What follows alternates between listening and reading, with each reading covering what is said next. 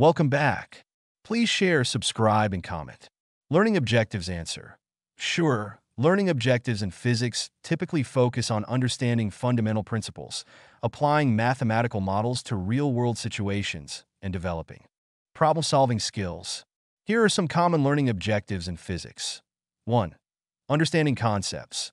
Grasping foundational concepts such as Newton's laws of motion, principles of electricity and magnetism, thermodynamics, etc. 2. Applying mathematical formulations. Using mathematical equations and models to describe physical phenomena, such as using equations of motion, Maxwell's equations, or thermodynamic equations. 3. Analyzing and interpreting data.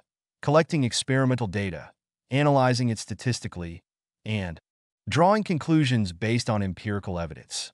4. Developing critical thinking, evaluating the validity of theories and experimental results, and identifying sources of error or uncertainty. 5. Problem-solving skills.